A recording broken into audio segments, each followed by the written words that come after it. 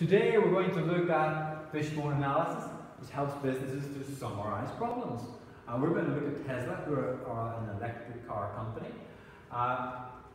This is an example of a car. This is an example of a man called Tesla, who I'm a big fan of. I've backed him for 30 years. I'll see it in the summer. Most people, however, are more aware of Tesla, the car company. Okay, so on the Fishbone, what we do, or what I've done, is to split Tesla up into 4 main areas of problems: finance, productivity, competition, and China. This morning, I spent much of my time Googling Tesla's problems, so I could fill this in correctly. When I did this firstly, last week, one of my students told me the information was wrong, so I went back and did it again. Okay, so, firstly, Tesla has never made a profit. First quarter 2017, its loss was higher than expected. Tesla is highly geared. 59% of its finance comes from banks. This might mean that banks in future, or even at the moment, have a big influence on Tesla's activities. They may not be willing to lend more money to Tesla. Also, and I didn't put this on here, the asset test ratio is less than 1:1, so they may struggle to pay their short-term debts. Secondly, productivity.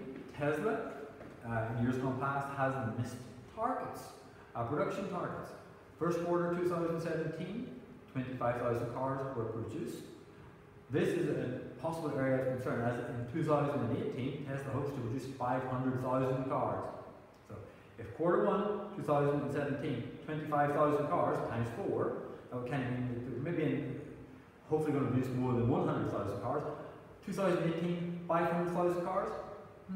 Maybe that's a little bit ambitious. There have been some reports about people not being happy with the quality of their car. Okay. Competition. There are lots and lots of car companies out there. Many of them are developing electric cars. So they are spending huge amounts on research and development. It has correctly been reported that Tesla is the biggest spender of all car companies on research and development. But that is only true as a percentage of revenue. As total spending, they don't spend the most.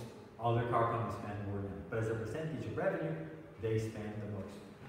Other car companies have established distribution networks. That just means they've got lots and lots of car showrooms all over the world. Tesla doesn't have that yet. China, although car sales of Tesla are increasing in China, their market share is still only about 1%. So local car companies here have basically got the electric car market shown up, and the government quite often in China has given assistance to through the form of subsidies to the local electric car companies here, and all of the big petrol stations, Sinopec petrol stations, they all have electric car charging units placed there, and Sinopec is basically owned by the Chinese government.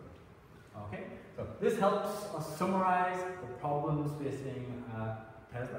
Obviously, you need to use other tools to try and solve those problems. This tends to be most widely used for your internal assessment, less widely used for the on paper 1 or paper 2.